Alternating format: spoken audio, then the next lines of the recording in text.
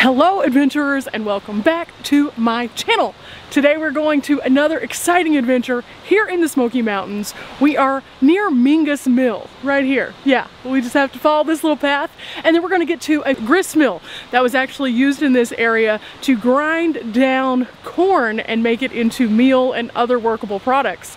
Now this is important because it's historic, but it's also a beautiful, scenic, amazing way to see the Smokies stopping off at these little stops. So let's take a scenic tour through the Smokies and go to Mingus Mill.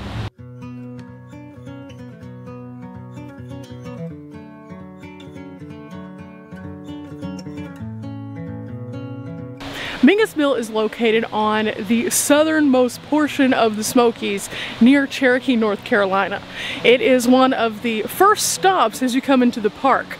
Instead of going to the right to the visitor center, go just about a half a mile up and turn to the left. It is far less crowded here and absolutely beautiful.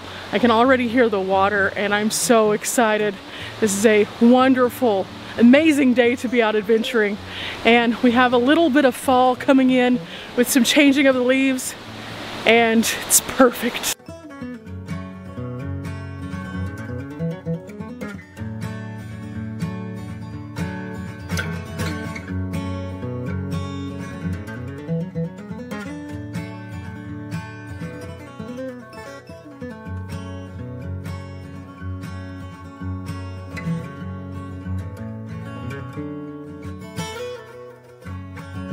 As you can see, the sun is poking through just a little bit and it's making some beautiful colors kind of float on the water and dance. This is one of those places that when you come to the Smokies, you find dozens of places just to walk out and enjoy scenes exactly like this. Like, if it didn't get so cold here during the winter, I would probably relocate here. It is gorgeous.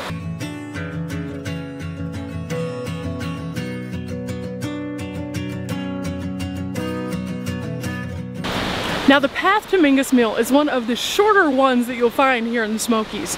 However, it is not completely even, so if you are coming out, make sure that you wear shoes that are going to be able to traverse some kind of slippery rocks and a few random roots in the middle of the path. Otherwise, it's a really easy path to get here, and like that, we are there.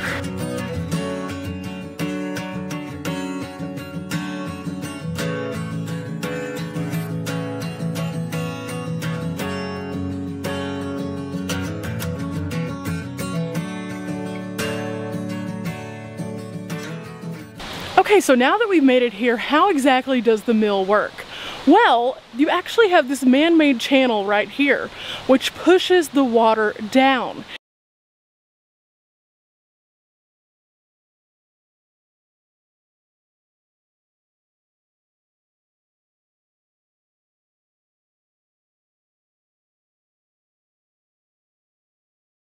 And as it goes further and further down, they kind of trap it and use it to help turn a wheel inside of the mill house, which then grinds down the meal itself. Now you might notice behind me we have a little waterfall, and that is perfectly normal and okay. What happens is whenever the barrier actually gets too full, it flows over the sides and creates this area like this, where the water recirculates into the original source usually. So, all in all, we have a beautiful water feature to look at today because it has been raining.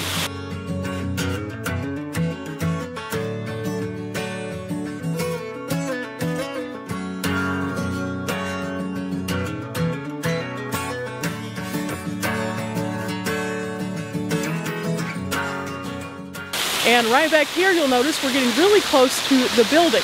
Now, we can't go inside the building. Sometimes you can, but not today. But we can peek inside. They have the door where we can look in and check out what's inside. So I want to show you some of these grinding stones that are outside and then what it might have looked like inside Mingus Mill.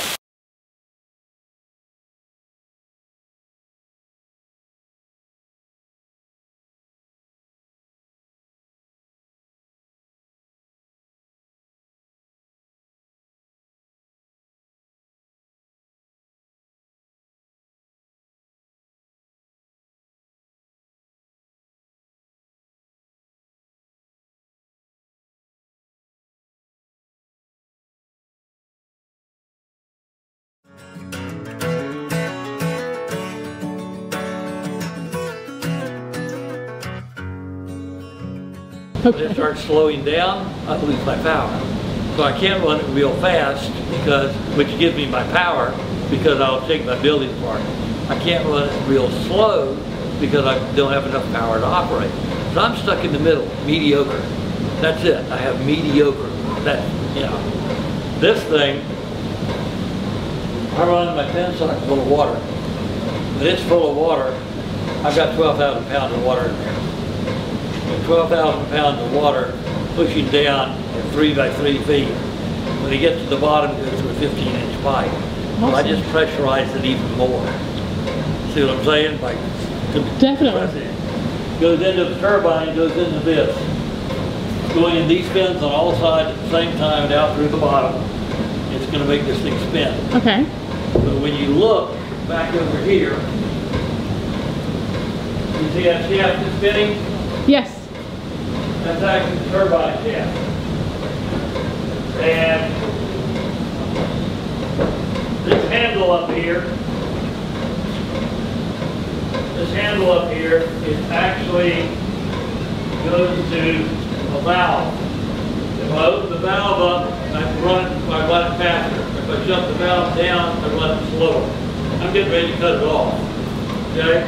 But if I were running faster, the only thing I do is I make sure I'm replacing the water in my penstock as fast as I'm running it out. As long as I do that, my pressure stays the same. Okay. As long as my pressure stays the same, my horsepower stays the same. So it doesn't make any difference whether I'm running at 30 revolutions per minute or 300. I have the same horsepower either way. You see what happens? Remember that water wheel? I can't run it fast because it'll shake my building apart. I can't run it slow because I've got no power. This thing doesn't make any difference. I've been running this thing all day at a slow speed. I am probably, just looking down here, I may have 20 pounds of meal down there. Huh. That's all I wanted to do, since I really don't have a use for it today. Okay? So, I couldn't run an overshot wheel that slow. Okay guys, so I'm going to paraphrase just a little bit, just in case the sound didn't pick up completely because of the turning sound of the generator. This particular mill is a generator powered mill. It's not a water paddle. And I've seen both now. I hadn't seen a generator powered up until today though. Most of the ones that I've seen in Tennessee, Kentucky, and Arkansas have all been paddle wheels. But he just explained why a paddle wheel is less effective than a generator.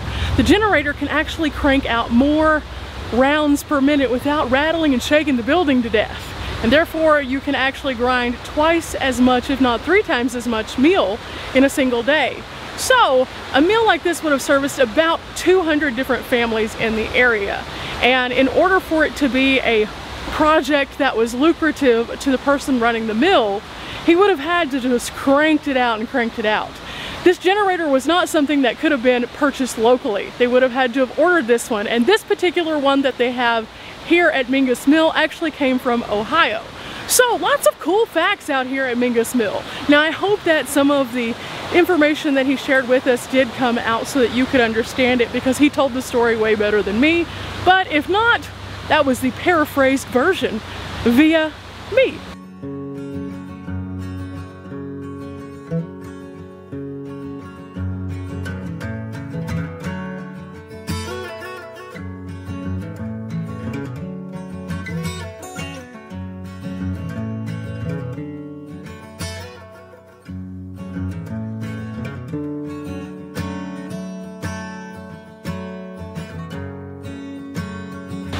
I hope you have enjoyed our little hike today, our short walk, our scenic tour to Mingus Mill.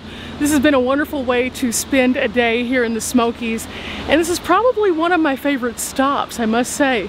Lots of different information, absolutely beautiful short walk, and all in all, I would definitely recommend you guys check this one out whenever you're coming to the Smoky Mountains. Remember, if you've liked today's video, to leave a thumbs up and also subscribe.